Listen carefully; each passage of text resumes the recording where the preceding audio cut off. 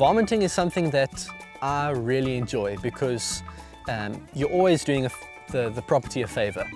It's part of conservation to take control and to reduce numbers. It has to happen.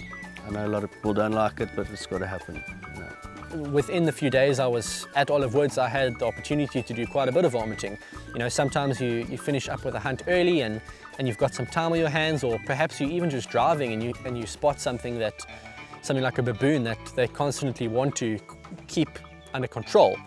And so on one occasion I was at the lodge right in front. I was enjoying looking over out in the field, and we saw baboon come out into the open, and it was instantly all systems go.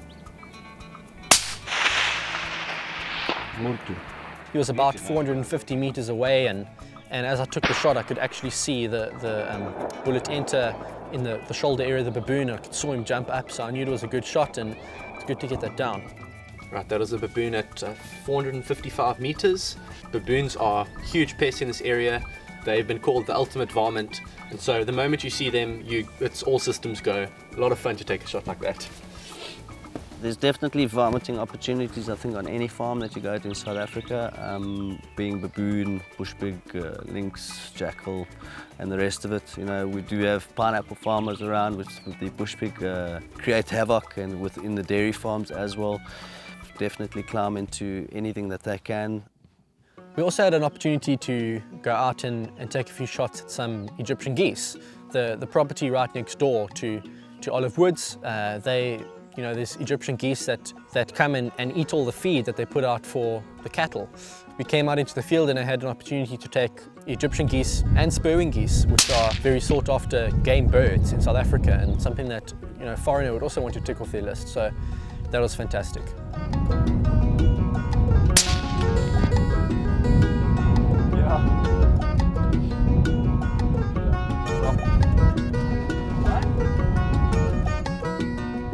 Well, 260 Remington versus Egyptian goose certainly does the job, and it actually looks like his breast meat might still be intact, which means that we can actually take this goose back and take the breast meat out and actually cook it later, which is great.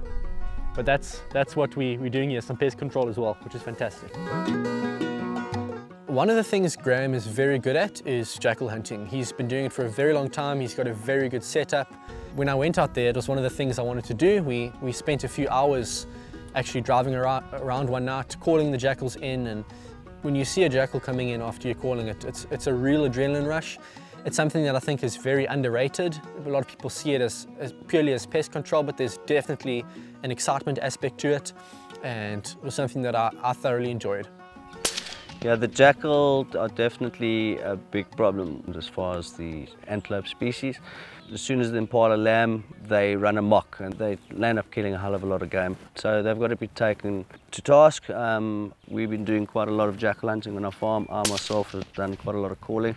There's definitely opportunity if you guys want to come out and hunt and shoot a jackal. To call a predator in is something else, and yeah, the opportunity is there for that to be done.